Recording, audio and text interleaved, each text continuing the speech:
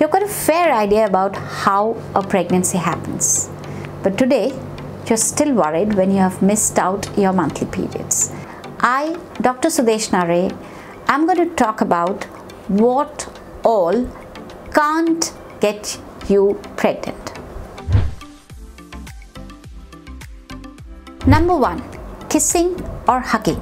No matter how long you have kissed for, no matter how many times you have kissed or how deeply you have kissed your partner or how tightly you have hugged him, you will still not get pregnant. Your saliva doesn't have the eggs or your partner's saliva doesn't have the sperms to cause a pregnancy.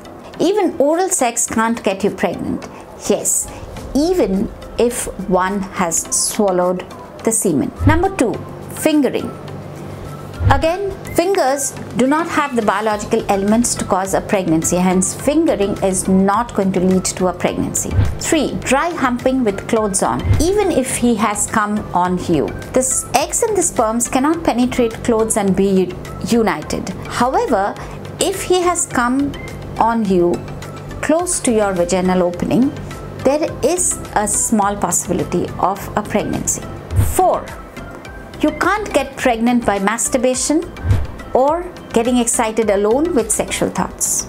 5, it is highly unlikely that you will get pregnant when you're using a contraception, like condoms or pills. You might find it a little silly that I'm talking about all this, but I'll tell you stories. I have had couples who have come to me seeking help to get pregnant, and when I'm taking their history, I find out that they are actually having sex with the condom on. Why? Because they don't want an infection to be transmitted from one to another. Or the woman is having some oral contraceptive pills as a part of a treatment for her hormonal imbalance, and she doesn't even know that this will not make her pregnant. Having sex while you're already pregnant will not make you pregnant again. And yes, it will also not make the unborn baby pregnant. However weird you might think that I'm talking about, these are real questions that I face in my practice. 7, having sex while you're in your periods will not get you pregnant, because the pregnancy hormones are yet not ready in that cycle. This is of course true for someone who has a very regular monthly periods.